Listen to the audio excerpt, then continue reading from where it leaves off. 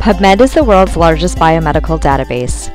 It is put out by the National Library of Medicine and National Institutes of Health. The abstract and some full-text articles are free to everyone, but through subscription USC pays for, you have access to many additional full-text articles. Medline is a database of article citations within PubMed. PubMed consists of approximately 18 million Medline article citations and approximately 2 million life sciences article citations. To access PubMed, use the Quick Links drop-down menu on the Norris Medical Library homepage. PubMed consists of two databases, the MESH database, a dictionary of terms used to organize the articles in PubMed, and Medline, a database of article citations. MESH stands for Medical Subject Headings. MESH is the National Library of Medicine's controlled vocabulary used for indexing articles in PubMed. Medical experts assign MESH terms to each article. MESH describes the article's content. So why use MESH? MESH provides a consistent way to find journal articles that may use different terminology for the same concepts. Using MESH will ensure that you retrieve everything on a subject regardless of the keywords used in the article. When you search using MESH, synonyms and narrower terms are automatically included. Researchers discovered that searching with MESH rather than keywords produced 40 to 60% more relevant results. Our research question is, which is a more effective treatment for fever, Tylenol or Motrin? We want articles with all three concepts, fever and Tylenol and Motrin. Now we will search the MESH database to find the correct subject headings.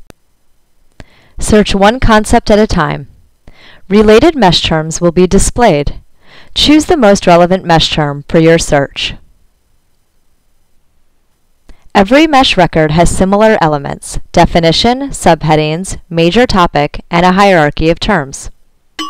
Search secret. Try to find a relevant MESH term first. If there is no relevant term, use a keyword instead. Most MESH terms will display a definition.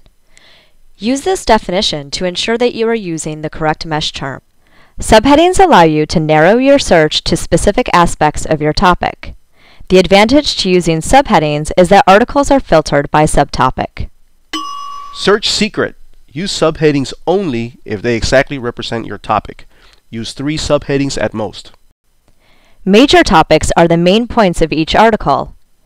Each article has approximately 10 MESH terms, and of those, 1 to 3 are designated as the main points or major topics of the article. Choose major topic if you want fewer but more relevant search results. The advantage to restricting your search to major topic is that fewer results will be retrieved, and those retrieved articles will be more relevant. The disadvantage to restricting your search to major topic is that you may miss a few relevant articles. Search secret. In disease-related searches, designate the disease or condition as the major topic. MESH terms are arranged in a hierarchy from broad to narrow. Narrower terms will automatically be included in your search unless you check the Do Not Include box. Search secret. Leave the Do Not Include box unchecked so you retrieve narrower terms in your search results. Add fever with the subheading Drug Therapy to the search builder. Now follow the same process with your next two terms, Tylenol and Motrin. Notice the MESH for Tylenol is acetaminophen. There is a non-comprehensive list of synonyms that will be included in your search. I will choose the subheading Therapeutic Use, then add the term to the search builder. Now I will search MESH for Motrin.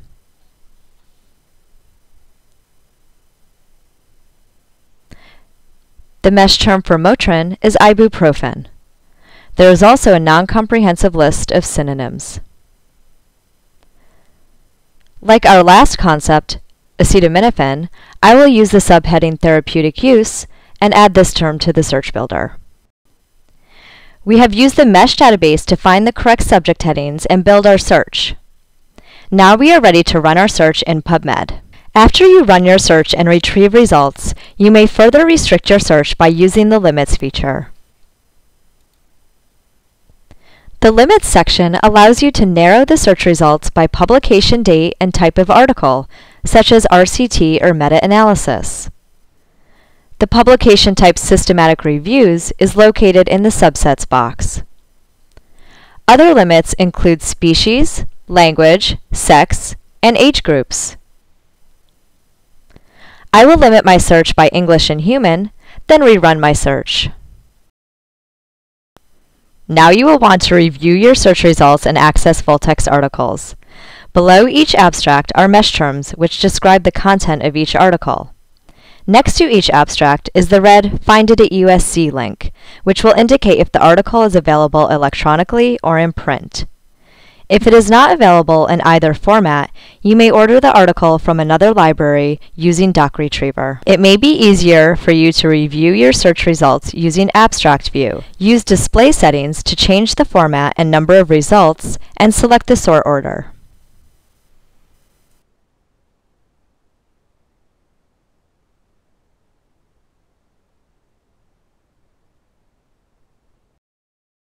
A MyNCBI account will allow you to save searches, save article citations, sign up for email alerts, create customized filters, and more. Register for a new MyNCBI account or sign in with your Gmail account. Once you are signed into your MyNCBI account, you may permanently save your current search. From your MyNCBI account, you may rerun the search at any time. You may also permanently save article citations to your MyNCBI account collections. Through your MyNCBI account, you may customize the filters that appear on the right side of the screen. Your MyNCBI account will contain your permanently saved searches, bibliography, article citations, recent activity, and customized filters. For questions on PubMed or any other database, ask a librarian.